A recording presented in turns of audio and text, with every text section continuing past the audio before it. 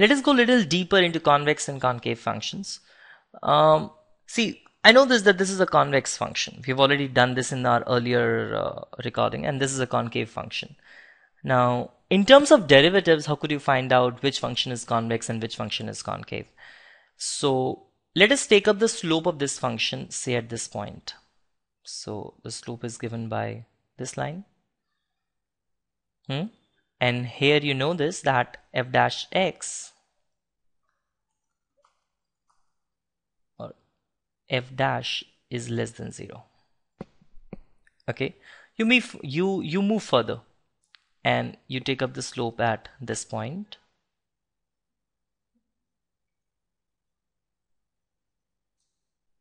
You take up the slope at this point.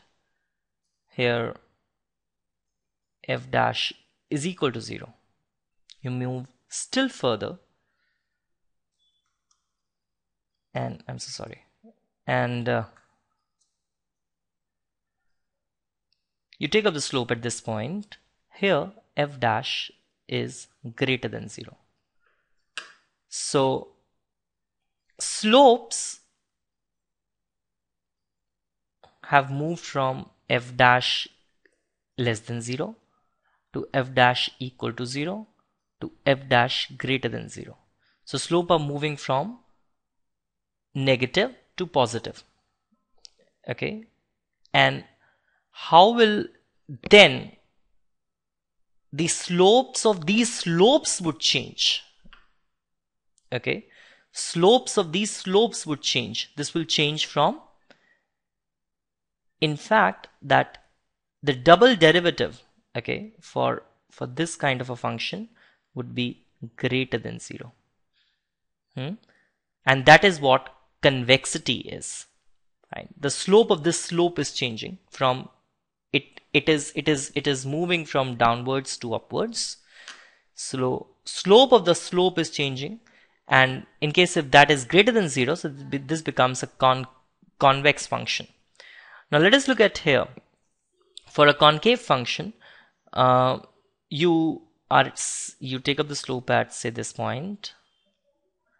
Here at this point f dash is greater than 0.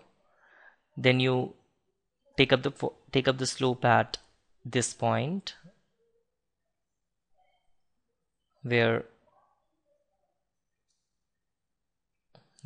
f dash is equal to 0, and then you take up the slope at this point, where f dash is greater than 0. Clear? So it is moving from f dash, sorry, less than 0. This is less than 0. F dash greater than 0 to f dash equal to 0 to f dash less than 0. So how does the slope of slope is changing?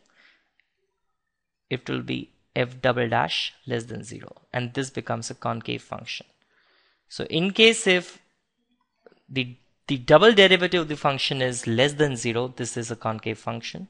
In case of the double derivative of the function is greater than 0, that is a convex function. Okay.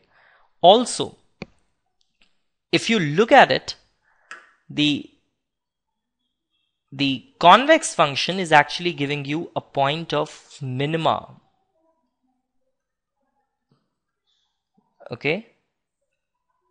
And a concave function is giving you a point of maxima. That's the point.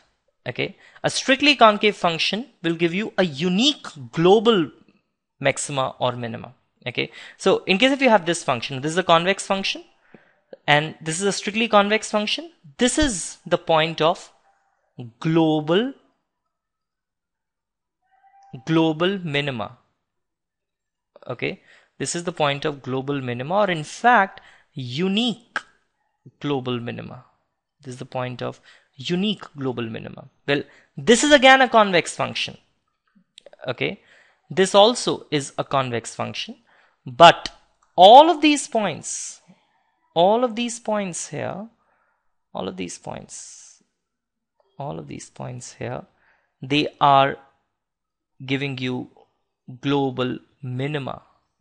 Okay, But note that these are not unique. All of them giving you the lowest value of f, but they are not unique. Okay, they're not unique. In this case, you have a concave function. It gives you the point of maxima. It's a strictly concave function. So this is the point of unique global maxima. Here you have,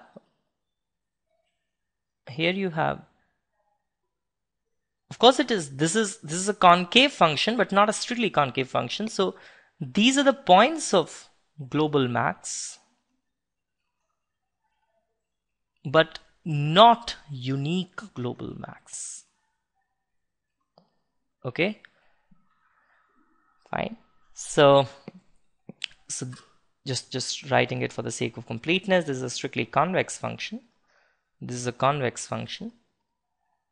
This is a strictly concave function. And this is a concave function. So if you have a strictly concave function, you get a point, strictly convex function, you get a point of unique global minima. If you have a convex function, but not a strictly convex function, you get a global minima, but not unique. If you have a strictly concave function, you get unique global max. If you have a concave function, but not strictly concave function, you get global max, but not unique. Okay, thanks.